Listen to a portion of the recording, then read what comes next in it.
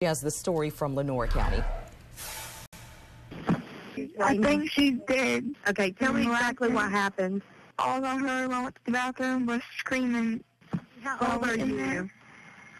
I'm 13, You're and I have 13. a 1-year-old brother here with me. Okay, just stay on the line with me. Get a deputy around her. That 911 call depicting the first few moments after 33-year-old Wanda Deathlison was stabbed to death, murdered in her home on East Washington Street. Finally, I got a text from my phone saying, hey, can you come get Ethan? Mama's dead. Somebody stabbed her. And for to get a text like that, I'm like, I froze up. Deathlison's boyfriend of 2 years was helping raise her 3 kids, a 13, 6, and 1-year-old. I mean, it's still hard. It's still unreal.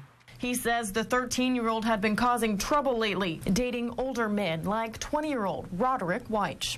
We have been talking to her daughter about, waiting to grow up and just, she got enough time and we giving her slack. But according to investigators, that's not what the 13-year-old did. They wanted to be together, and apparently the mother was basically being a mother.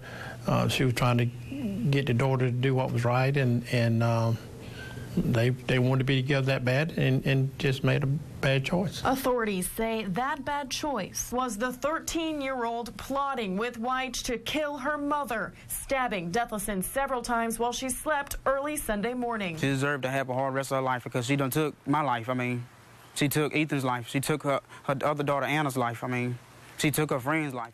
Now both have been charged with an open count of murder and conspiracy to commit murder and remain behind bars. Reporting in LaGrange, Rebekah Thurston for News Channel 12. We have yet to hear from the district attorney's office whether the 13-year-old will be charged as an adult for her alleged role in the murder. For now, she remains in a juvenile detention center.